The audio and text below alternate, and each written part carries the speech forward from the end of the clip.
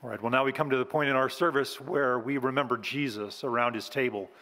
It's a time for Christians to remember the person of Jesus and who he is and what he did at the cross in their place. And in just a couple of minutes, we will be taking a small wafer and a bit of juice. These are symbols.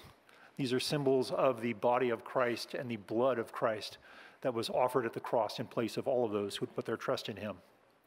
Today we're going to be looking at a passage which shows us Christ's willingness to endure the cross and all of its torture and all of its torment for us. So if you have your Bibles, would you turn to Matthew chapter 27? We're going to be looking at verses 33 and 34 together. Some men are coming down the aisles. If you don't have a Bible, just lift your hand and let them know that, and they would put a Bible in your hands. If you don't actually own a Bible, please consider this as our gift to you so that you can begin reading God's word for yourself. The setting here is at the crucifixion. Jesus has already been tried, and he's been found guilty. He's been found guilty of nothing that he did. He is dying a death that he did not deserve to die. He is an innocent man going to the cross, and he is at the crucifixion.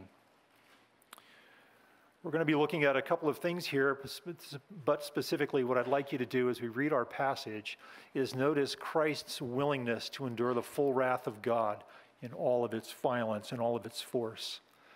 Starting with verse 33, I'm going to read through the end of verse 34. And as I do, pay particular attention to the end of verse 34.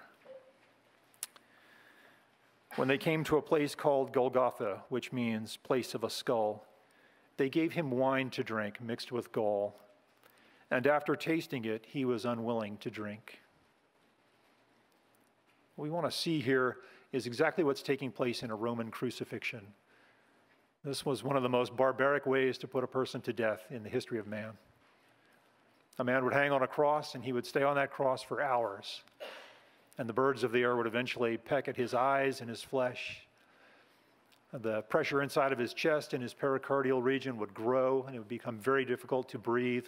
He would enter into shock. It was an inhumane way to die. One small sense of humanity in this was that Romans would offer to those being crucified some small sedative, which would appease some of the torture and some of the torment in the crucifixion. They offered that same thing to Jesus here. We see that in verse 34.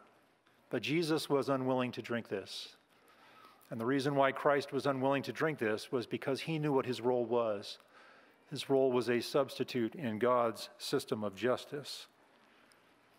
And Christ was not willing to drink anything, take anything that would impair his ability to contend with God's wrath against all of those for whom he was dying. He knew that he was required to experience everything as a true substitute that everyone that he was dying for would otherwise experience in a place called hell. And he was ready and he was willing to do that. He knew he could do that because he was indeed the Son of God. So Christ went to the cross with no protection whatsoever. He went to the cross by himself. He went to the cross as man's representative before God, and he actually endured every bit of God's wrath so that all of those for whom he would die would be able to say that their confidence is in Christ and he has done for them what they could not do for themselves. So today, Christian, as the elements come to you, take them and hold them and give thanks to your Father in heaven for sending his Son to suffer in your place and to fully contend with the full weight of God's wrath in your place. A task that would take you eternity, but it took Christ, because he was the Son of God, just a few hours on a cross outside of Jerusalem nearly 2,000 years ago. Thank God that his Son is indeed the Son of God, and he was able to fully satisfy the Father's wrath against us. And when your heart is prepared, take the elements on your own. If you're here this morning and you're not a follower of Christ, we want you to know something. We want you to know that we're very, very thankful that you're here with us today. It is our privilege that you're here. But this is a time for Christians to remember Christ. It's a time for Christians to remember what Christ has done for them, the wrath that he suffered in their place. Because this is a time for Christians, when the elements come to you, just pass them to the person next to you. But use this time to consider what it is that Christ has done for all of those who would actually submit to his lordship in their life. After the service, we will have some men over here, some women over here to talk with you. They will answer questions that you might have about what it looks like to follow Christ. And they will have a Bible. They can open their Bible. They can show you from God's word that there is salvation and faith in Jesus Christ. So men, come and serve us. And when you've received the elements and you've prepared your heart, take the elements on your own.